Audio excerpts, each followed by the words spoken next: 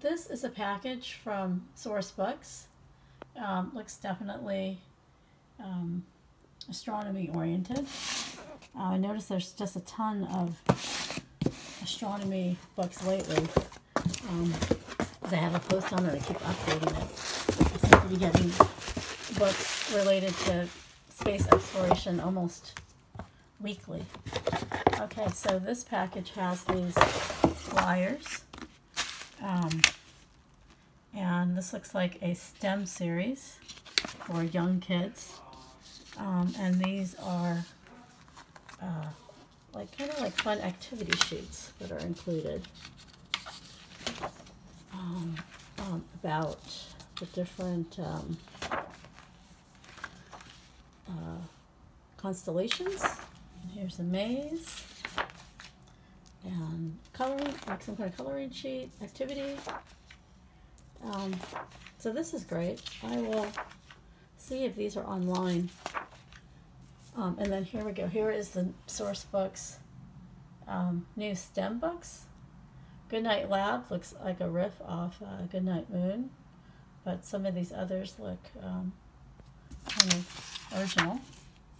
And then here is a series of board books. Wow, on kind of advanced STEM topics. Okay, so this is the ABC of Space. I think it's just like note cards. A whole bunch of them. I'm not quite sure what that is. Also have in this box some purple yarn shoelaces. The first book is ABCs of Space. It's a board book, and it has definitely advanced science concepts for the alphabet, as well as these like little paragraphs with a lot of detail. So it's not really for like a toddler, but you're sort of reading the top for the toddler, engaging them, and then like the bottom is for the reader, maybe the adult.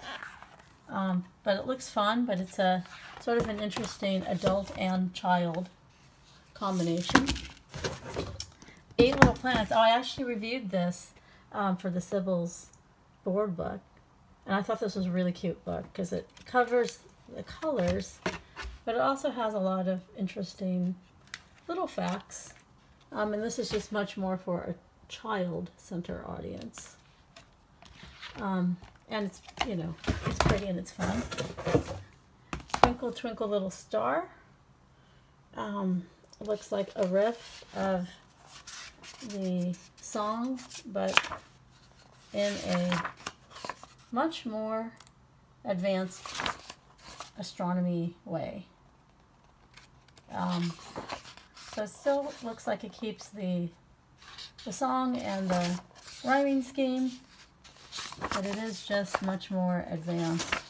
So I'm not quite sure what the audience is for this, because kids who like Twinkle, Twinkle, Little Star might find these concepts to be too advanced, but that seems to be a trend, like very advanced STEM concepts for very little kids, just for, I think just for exposure.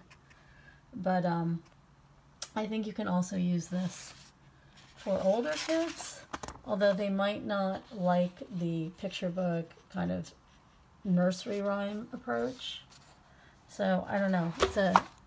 It's an edgy approach, I would say. I'm not quite sure who is reading that. And this last one is a riff off The Moon Landing by Susanne and Leonard Hill, illustrated by Elisa Paganelli. And so let's see what this book is all about. Oh, this is fun. It has a QR code. So already it's a little bit advanced for kids who have cell phones. But I think a lot of kids like using the phone.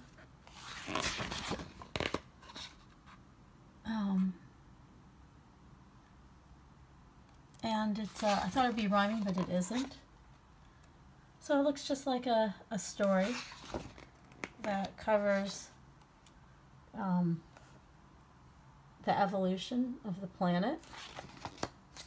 and how long it took, I think, for the moon to actually get their first visitor. So sort of like a history timeline for space exploration. So that's an interesting approach, and looks fun and I think engaging. And here we have the moon as a character who's finally being visited. And then another QR code at the back to hear Neil Armstrong's first words. Yeah, so this is all about space exploration, the moon in particular. And the last thing I have here is a poster. And this poster from SourceBooks details their astronomy-focused books with these 4 books that we just went over. And then also I opened the deck of cards that they sent, which I thought was just a whole bunch of cards that were the same. It's actually 2 cards of each. So it's ABCs of space, and on the back of it there is, you know, an alphabet and like what it is. And so that ties back to this book. So they basically broke it out into like a deck of cards, which would make it easier to learn as well.